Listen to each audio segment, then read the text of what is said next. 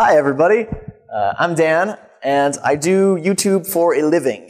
It's actually my full-time job, and I say full-time because it's all the time. It's literally when I'm not making videos and actually on my computer, I'm on my phone. So I'm the person that you hate who's in a restaurant with you on my phone all the time. Get off your phone, you know, we're dining together or whatever, but it's my job. I have to do it all the time, so people nag on me a lot for it, but it's what I gotta do. I gotta keep up to date with social media and stuff like that. So my channel is called Ready Up Live, and I've amassed 14.5 million views and 99,000 subscribers. So that's right near 100,000, and it's kind of upsetting that I'm not there yet, but it's like 200 away now or something, and it's right there. And I wish I could be like, yeah, I have 100,000 subscribers, but I don't yet. I would be lying to you. It's come close, almost there. So that's pretty exciting. But I do video game stuff mainly, and it's been a channel since 2007, but it really kicked in 2012 is when I became a YouTube partner, and I started getting ad revenue. So I started making money off videos in 2012. I thought that was really cool. So this thing that was just my hobby, I was releasing videos just for the fun of it and just whatever. I just felt like doing it. And then as soon as 2012 hit, suddenly I realized this was a thing. And it's really funny seeing how people perceive it, because even in my first year of university, and especially in high school, I used to make videos and I would always keep it on the DL. Because anytime I would tell someone about it, they'd be like, you know, most of the time, even looking in their eyes, you could tell just they would glaze over and go, oh, like that's really cool, I'm proud of you. And then suddenly now everyone seems to know that YouTube is a real thing and a real job, and people know that people make millions and millions of dollars off being YouTubers, and so it's no longer, I don't know if I've ever met someone in the past year who didn't think you can make money off YouTube. I'll meet anyone, they go, really, that's so cool. It's like, I know, you know, I've known this forever, like I've enjoyed this forever. Why couldn't people think about this back then? But so I wanted to do a project that revolved around my job. And my project was to create and measure the growth of a YouTube vlog series. I could have created an entirely new channel and totally measured everything about it, totally measured growth from the ground up. But I figured I'd rather make it more about growing what I already have, more about catering to my existing audience and seeing what they like and learning about what they're interested in and how I can grow from that. So I made a vlog series, as I said, and a vlog is a video blog or video log. Sometimes some people call it vlog. I never hear vlog. It's usually vlog, and it's a web television. So anytime you see anybody on YouTube or anything talking in front of a camera, it's almost always considered a vlog. Essentially just, you know, you see lots of cuts and stuff like that. It's just people talking to cameras on the internet for the most part.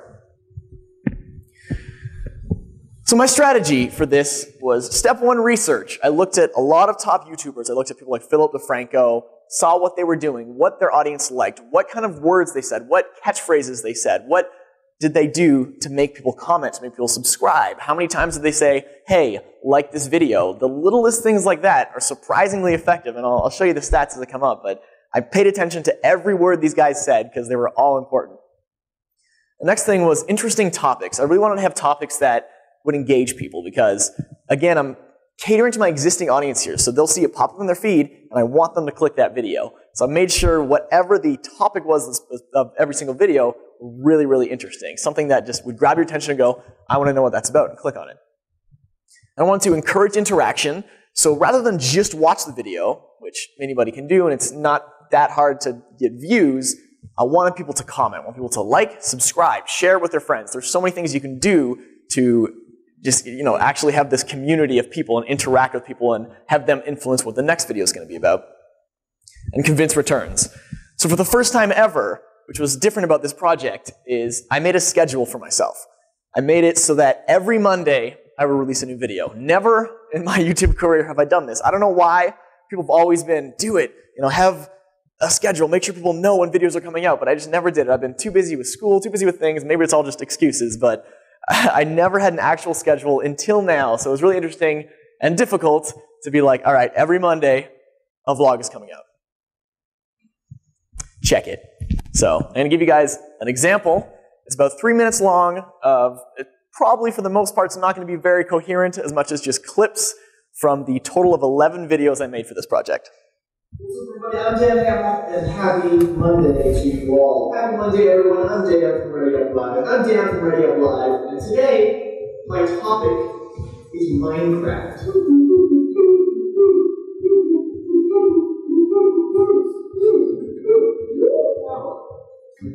Now, what is the greatest game ever made? Happy Monday, everybody. I'm Dan from Ready Up Live, and today, I'm answering that question. If we're going to go straight to reviews, it is the #1 highest rated game on Metacritic. But take a guess what #2 is. I really didn't expect this. Tony Hawk Pro Skater 2. Yeah, really. Whoa, whoa! Danger, YouTube or Twitch? What is going to be the end-all, be-all for gamers? The be-all, end-all? The end-all, be-all. One of those. I'm Dan from Ready Up Live, and welcome to the weekly Monday vlog video. Happy St. Patrick's Day. I'm wearing green. I'm wearing my favorite green shirt. Happens to be a Destiny shirt. Destiny! It's our destiny. You got friends in me. I'll admit it, even still gets me. Even that one comment. It's that one negative comment, and I'll be like, oh, why would you say that? That's mean. Don't do that. I care. Where is it? I see it in my eye. What is it? Right here. Minecraft just passed 14 million sales on PC. 14 million. If you sold your game for $1, that would be $14 million. Look at us. Turn your head. Shall I touch it? Touch the cat. Here. Hello. Hello. My name is Cat. Nice one. Yeah, go. Did what? The last video I talked about Titanfall and how it rocks. It's literally called Titanfall Rocks. Because it rocks. I'm so excited for Titanfall. Oh, no, what I hit? Oh, I hit, guys. So the past few days we've been filming some real life footage for the music video for it. And I thought it'd be really cool for this video, instead of me talking about a topic which I normally do, I'd rather just show you guys some of this footage. It's not a shortcut. It's not a shortcut. It's not a shortcut. That's right.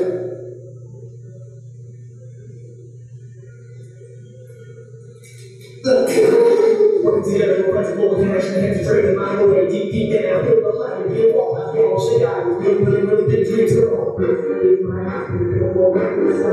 2, 1. It's what they're gonna be. It's supposed to be the safe spot. You guys got it? 3, 2, 1.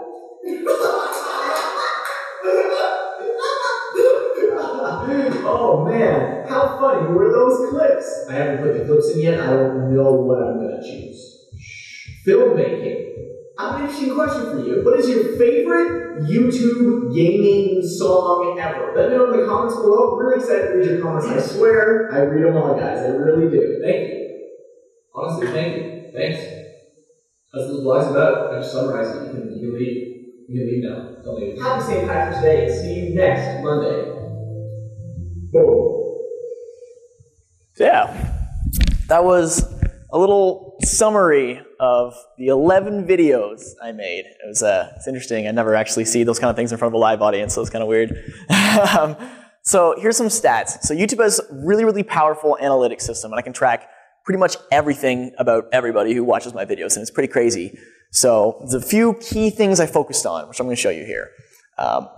This is going to look a little nicer in about one slide, so don't worry about how messy this is. This is what I used to keep track of all these things. I didn't think about it before I started, about how awkward and insane it would be to handle this big Excel sheet of how many views things got. So I managed 24 hours. I want to see how quickly things got views, and I did every week from then on out, the growth you see. So I want to see how it slowed down, maybe if something picked back up, etc. So views was a big thing. And like count, I want to see how many likes I could get on videos. And comment count. So here's what I found from these stats. And this was probably the most interesting finding of the whole thing. I was most fascinated with what one video of all of them would get the most views, what would get the most likes, and what would get the most comments. Because if I were to guess, I would have thought at least one of them would have had both categories, at least two categories. One, most views, most comments, most views, most likes, etc. All of them were different, and that's really surprising to me. So my most views with 8,008 was my Minecraft video. So that gave me so much insight into my audience. Because again, a lot of this stuff wasn't really found, for the most part, via search engines or anything. It was entirely my existing audience. I'm trying to convince them to watch something new on the channel. And Minecraft, I already had this existing huge Minecraft audience. So I knew they would like this video, but it was the highest viewed one. So it's just, proved to me that those are the viewers. The viewers are there. However, not the most likes. The most likes was on one where I talked about YouTube as a job. And there's a lot of interesting things there because I actually changed my camera for that specific video. I totally upgraded, I think, my camera, but I just used a different camera, used a different camera angle. I did a few different things, and for all I know, that could have had an effect. That could have made people see me in a different light, because even different frame rates, different angles on people can totally change how you perceive what they're telling you. But at the very least, they liked the message I had to say there, and that one got the most likes. And my most comments was one about Halo. So my channel started as a Halo channel, so I knew that was going to be also a big thing. Halo and Minecraft were both going to be really big, but obviously it was the most vocal. So I learned so much about my audience here that the people who view the most, but don't necessarily comment, so a lot of them, and I know this for a fact, a lot of Minecraft people, maybe even younger, don't even have YouTube accounts maybe, would just watch it, watch at a friend's house, things like that, and not comment, not like, because they maybe can't even do that because they don't have an account to do so.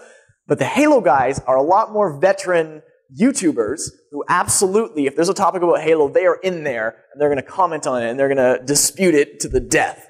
So it assured me that I was right on some of these things, but I was definitely surprised on, I think the most likes one definitely really surprised me. So here's some cool stats.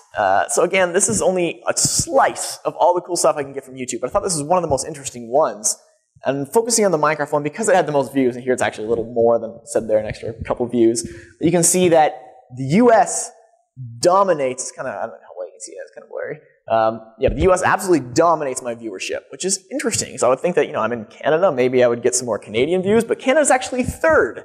So that's really weird to me that Canada's not even the second place viewership.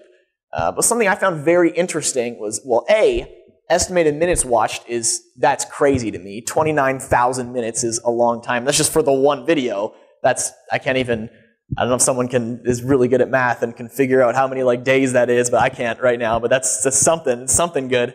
But another interesting thing was average view time. So that's on the far right over there. That's people's attention span, essentially. What is the average time people just cut off? People were bored of the video and just left. And it's interesting to see who had the highest and the lowest. And the highest was things like Saudi Arabia down there, where 7 people from Saudi Arabia watched it.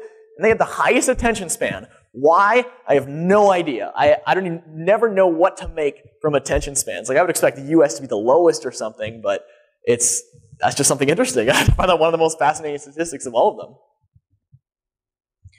The red line. What a menacing title. So you notice here, I have a red line.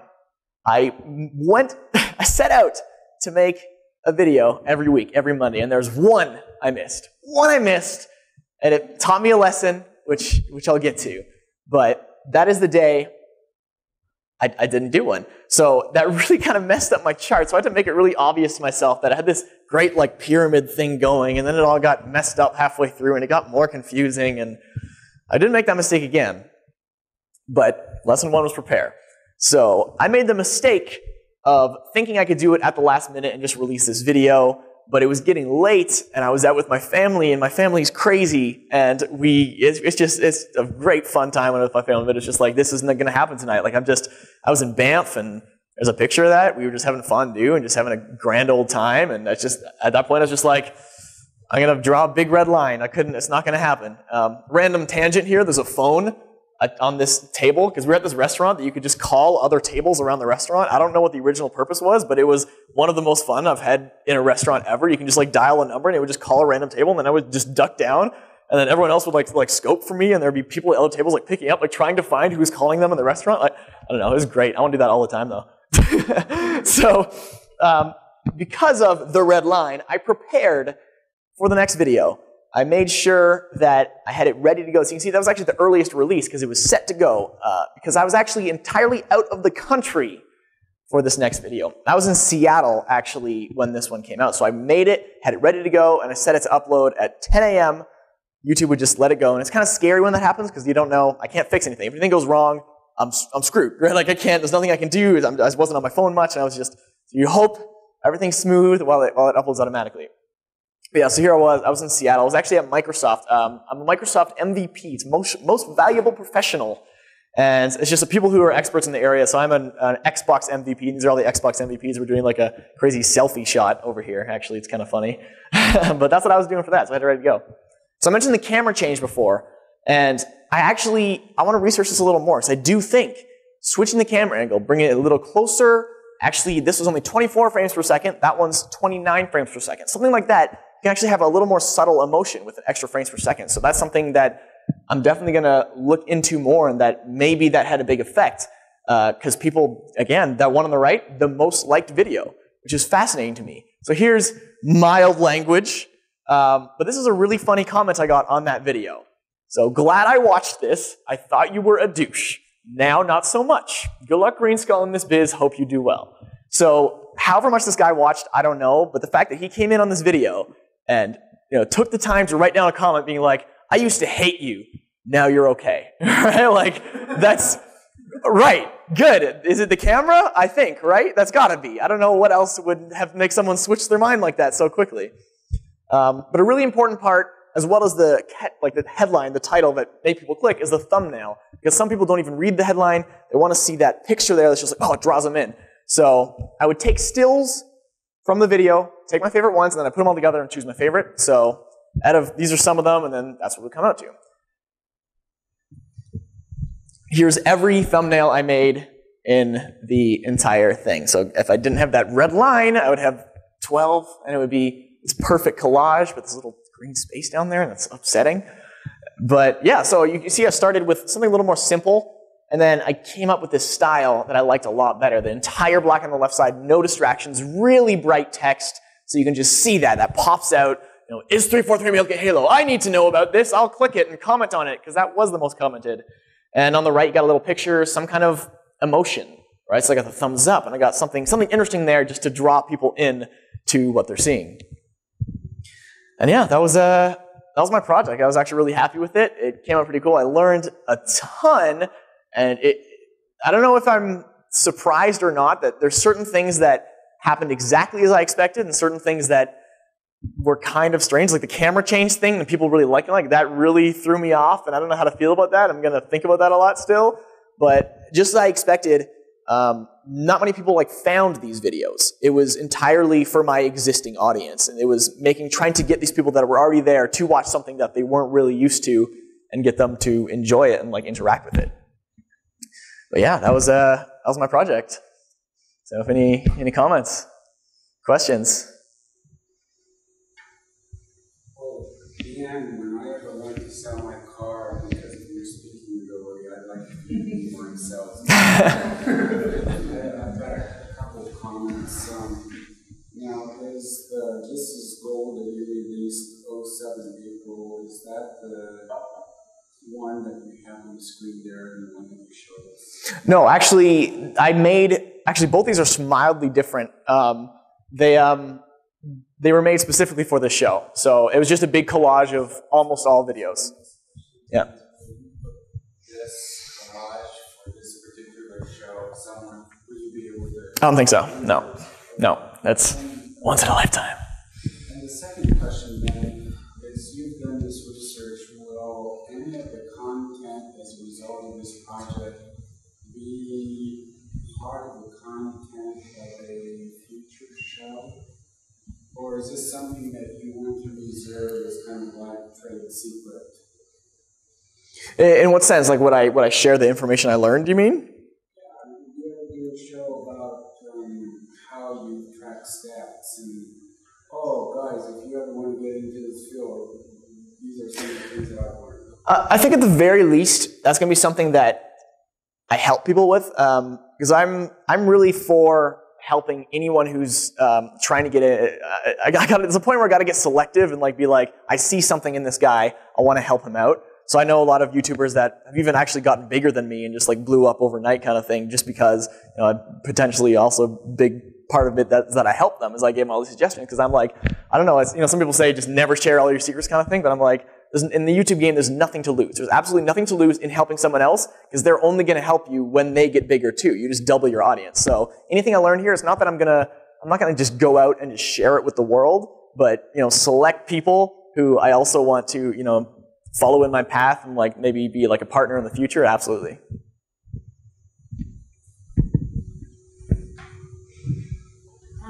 The green snake. So what was that one going to be? I don't think I had that one planned. I had a few ideas. I would need to go look at them again. I can't remember. I definitely put down about it's like between 4 and 7 ideas that were just original ideas of what I would do for vlogs. But a lot of these kind of just came up, and I was like, that's the one. That's what it's going to be, whether it be a day before or like right before I film it. Like I would turn the camera on and be like, I know what I'm going to do for this one. This is going to be a good one. But yeah, so most of these weren't, to be honest, pre-planned very much, as much as just right before. I was like, I need something. What is something that's just going to really resonate with my audience? So I honestly think maybe I, for the most part, kind of went downhill after the beginning, because I struck really hard with these first two. There were two of the best ones. The Halo one and the Minecraft one did really well, both of them. And then it was a little bit of a lull back until the YouTube one again, which was also really big. So I don't know. Like I wish I couldn't tell you what that extra space would have been, but yeah, it's gone now. The middle on the left. Yep. Wait, so your photo there is vastly different. Well, it's not. Yeah. Yeah. So did you notice anything with the stats for that one that made it stand out compared to the rest? That to? Not really. That is definitely something I paid attention to, though, because it's really tricky to tell specifically what drew the thing, because there's so many variables between the time of day, the thumbnail, the title, whatever other people release at the same time. Like it's almost impossible to track exactly what makes someone click on a video kind of thing. But as far as I was aware, I couldn't really tell a difference in that one. I think that one actually did pretty well, because I know like one after that didn't do as well. But it's I don't know. It's something that you definitely need to really get into the nitty gritty of it to make any kind of judgment about whether or not the thumbnail worked.